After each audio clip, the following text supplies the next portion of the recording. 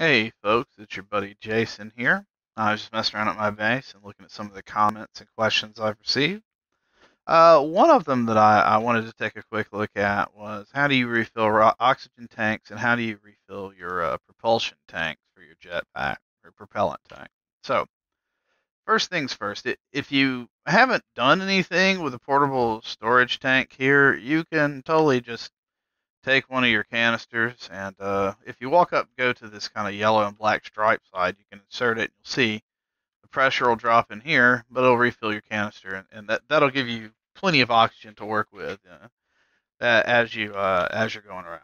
Now, the other question about propellant, and we're going to get to what to do if you don't have a portable oxygen tank, but propellant first. So, propellant is it does seem to run out pretty quick, right? You know, you go through it real fast. You know, flying around. You can see mine is low, all that jazz, right? So how do you refill this guy? Okay, it's the exact same way because it doesn't actually matter what you put in the propellant tank. So we'll just drop this dude on the ground here and open it up, empty that guy out, stick him in here, right?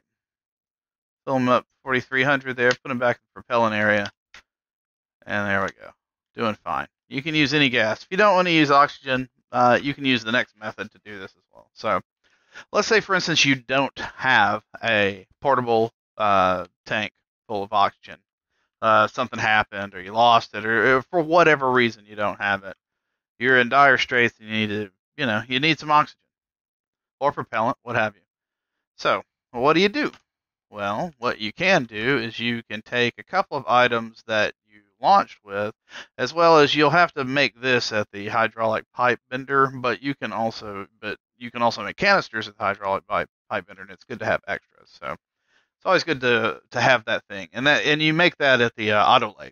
Anyway, so the only thing that you don't launch with you need is the gas storage tank. So you have to make that, but for a quick way to get some oxygen, a little crazy, is you can, and this has to be on a frame, but you can build an active vent, build a pipe, and then we're going to take our gas tank storage and we're going to pop it on there at the end. Of course, one of these days I'll do it the right way. No. We were there. Okay. Take a canister and you throw it in there. Now we want to make sure that this is set to outward so that it's taking whatever's here and pushing it outward and not pulling stuff in from the canister. And you have to do this during daylight because we need to make these things melt. So you need either a source of heat or daylight. This is oxide, the other one's ice. We're going to use oxide because it produces just oxygen and etc. We don't want the ice because the ice will melt and there'll be water all over the place. But if you have to, you can use ice as well.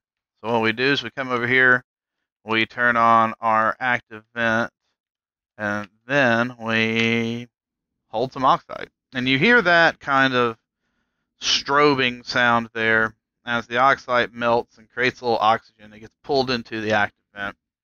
While you're doing this, I think a stack of 50 oxide is going to end up around 2,500 to 3,000 pressure in your tank. And so, if you want to get above that, which, I mean, you can, just do 2 stacks of it.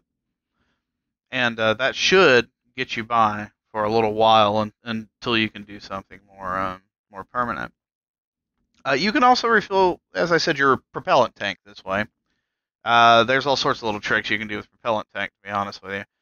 I've been out, see there, 29:31.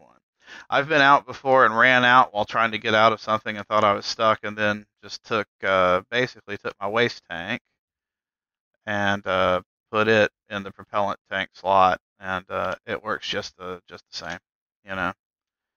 So if you find yourself out and about and you're having problems, that is a quick way to get yourself out of a hole, quite literally. And that should get you going for right now. But remember, You can always stick your canisters in your oxygen tank here to fill them up, get them some pressure, or you can build this little active vent and gas tank storage contraption here to do about the same thing. I want to thank everybody for watching me. Love you, folks. Come back. If you enjoy this video, please subscribe. We're going to be doing more Stationeers videos in the very near future. I'm going to start talking about how to make different metals, and we're also going to make kind of an atmospheric chamber for gas, etc., and oxygen, so that we can continue to have our delightful, delicious oxygen and continue to breathe. Anyway, thank you all for watching. Take care. Have a great day. Be kind.